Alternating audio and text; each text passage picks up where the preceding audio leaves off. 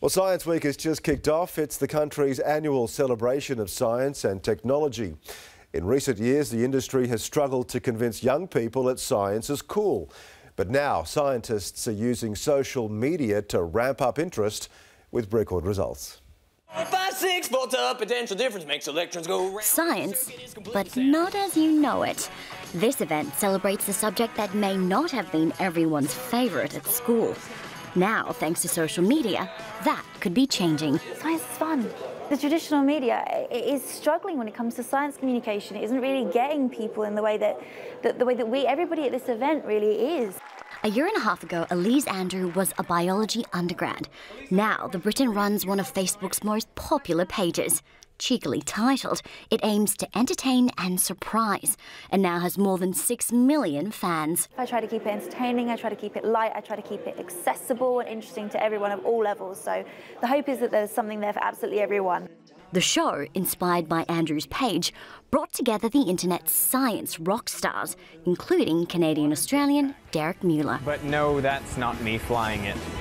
This is me. His YouTube videos have been viewed more than 30 million times. We're seeing that there's a big following for science in social media, that people actually love learning, and maybe they didn't get it presented the right way at school, but they're getting it presented the right way online.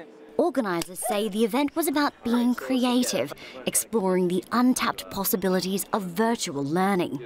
And if you prefer more of a personal or one-to-one learning experience, you could always try a little bit of speed dating, that is, scientific speed dating, and sit down and learn from the scientists themselves.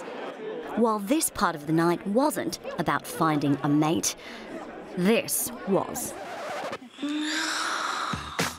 Carin Bondar's popular YouTube series is all about animal sex. The penis of the meager beach barnacle has the largest body size to penis ratio of any animal in the animal kingdom. It can be up to 40 times longer than the entire body of the animal. Up to 40 times longer. It's hard to imagine. And just in case the audience couldn't imagine, the scientists made it easier. Take a look at my enormous penis. The way they do it may vary, but all speakers say the internet has made science more accessible. Even if 90% of it bores the crap out of you, there will be something on that page that makes you think, that's pretty cool. I want to go and know more about that.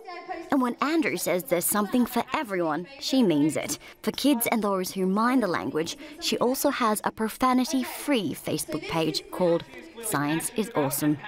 Katrina Yu, World News Australia.